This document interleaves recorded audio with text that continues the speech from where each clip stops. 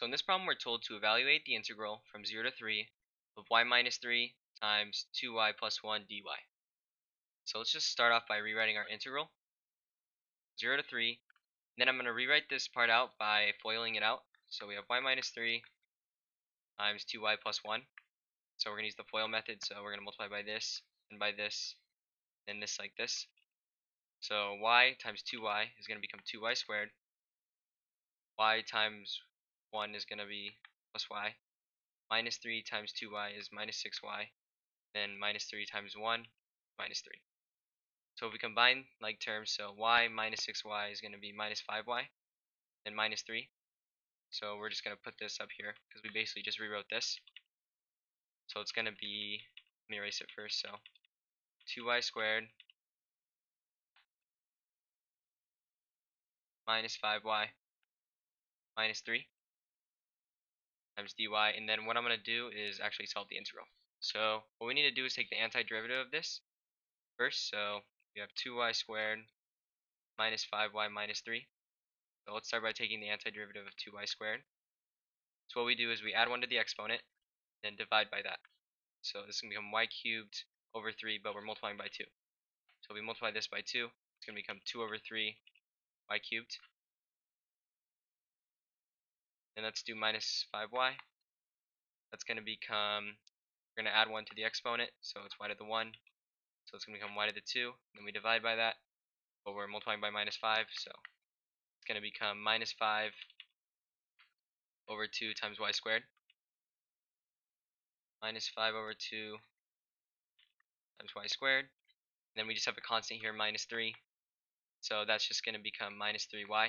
Because when you have a constant, you just add your variable onto it. So minus 3y. And then what we want to do is check it from our upper bound and lower bound. So 0 goes on the bottom, and then 3 goes on top. What we're going to do is plug in 3, get a value, and then we're going to subtract whatever 0 is plugged into this. So let's plug in 3 first. So if we plug in 3, it's going to be 2 over 3 times 3 cubed minus 5 over 2 times 3 squared minus 3 times 3. So let's solve this. So 3 cubed is going to be 27. And so we have 2 over 3 times 27. And so I can simplify this just by keeping it in fraction form. So 27 times 2 is 54. So I'm just going to rewrite it as 54 over 3. Then we're minusing 3 squared is 9. We're multiplying it by 5 over 2. So 9 times 5 is 45. We have 45 over 2. And then minus 3 times 3 is just minus 9. And so I'm going to put this in an easier form so we can subtract these. So I'm going to make it so they're all over 6. So let's go ahead and do that. So if we go ahead and do that, what we want to do is put 54 over 3. And we want it to be over 6 instead. So what we do is multiply it by 2. So 54 times 2 is 108.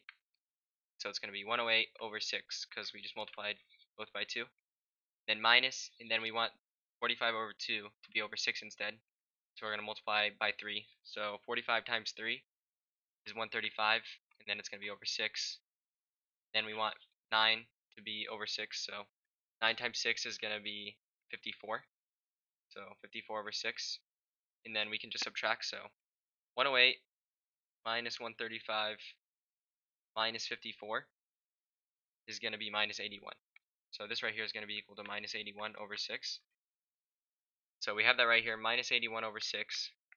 Then we're going to minus when we plug in 0. If you see here we plug in 0, it's just going to become 0 because all these have a y in it. So 0 cubed is just 0 times 2 over 3 is 0. 0 squared is 0. And then so it's just going to become 0. So we're just going to subtract 0. But if you subtract 0, it's basically the same thing. So our answer is going to be minus 81 over 6. But we can simplify it by dividing by 3. So 81 divided by 3 is 27. So this is just going to become minus 27, and then 6 divided by 3 is 2. So the answer to this problem is going to be minus 27 over 2.